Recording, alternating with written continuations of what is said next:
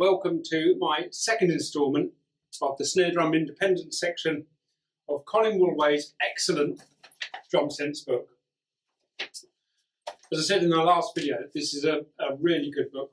It gives you a real solid basis to start building up playing drums with confidence, giving you some patterns to play so you can play along with things you hear on the radio or on YouTube. And it's a really great place to start. Okay, so snare drum independence. We looked at snare drum independence number 1 last time, which was 1 and 3 and 1 and 2 and a 3 and 4 and. Snare drum independence number 2 builds on that work. We're going to put another snare drum in. This time 1 and 2 and a 3 E and 4 and. We're going to put one on the E that follows 3. Now, the E that follows 3, which makes it sound really complicated. It's easier to listen to it than it is to listen to me. The E that follows 3 is between the 2 bass drums on 3 and.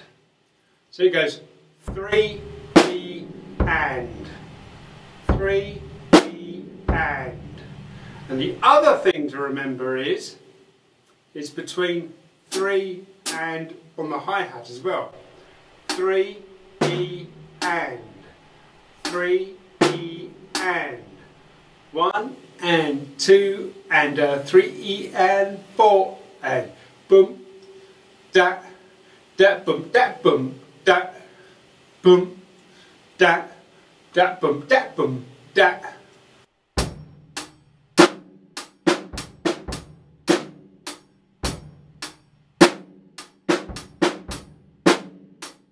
You've got to try and remember those 2 extra snare drums. They must be all on their own.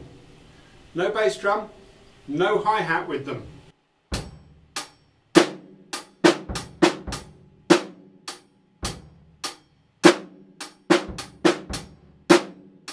One and 2 and a 3 E and 4 and 1 and 2 and a 3 E and 4 and.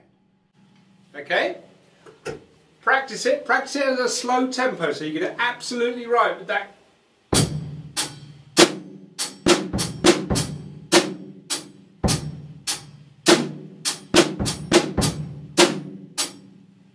Then, when you're confident with that, you can speed it up and you should end up with something that sounds like this.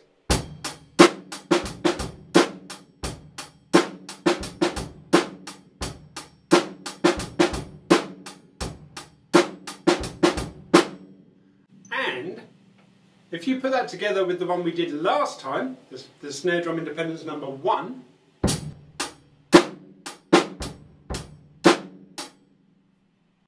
we'll get this. I'll do one of snare drum number 1, I'll do a little bit of a fill, and then I'll do snare drum independence number 2.